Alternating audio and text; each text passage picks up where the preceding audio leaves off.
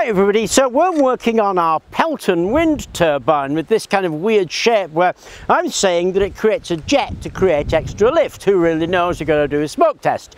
But we already know that if we hold it that way, it spins beautifully.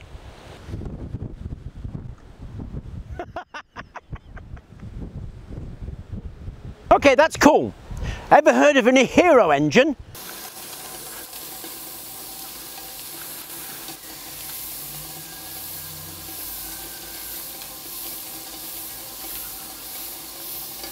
What about if we did it that way and pointed it into the wind?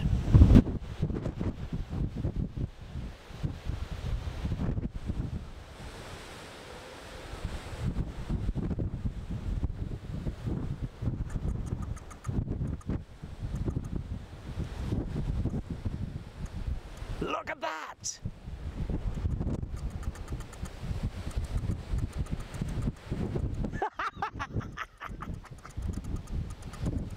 So it seemed to me that it went so much faster when it was in that direction pointed into the wind than when it was in that direction. Now when it's like that, of course, it's going to pick up the wind from wherever it comes. When it's like that, you have to point it in the direction of the wind to get the best out of it. And I think that's because of the hero engine. Well, I think it works the same way as the hero engine. The hero engine works because you build up pressure of steam, it can only jet in one direction, and the engine spins. And when we think about this tadpole shape, the wind's coming in here. It must go somewhere. I think it's been deflected around the tadpole and acting like a jet over this airfoil, which is making it spin like crazy. Now that's really interesting, but of course we do need to direct the wind into it, and it'd be kind of cool if it was that way around and we could force the wind down that way. Now, of course, we have been working with the Darwin wind turbine. The Darwin isn't a wind turbine in itself. The Darwin is actually a wind collector. What it does is collect the wind from every direction, force it in one direction straight down, and we were going to use this with it. This is the water turbine.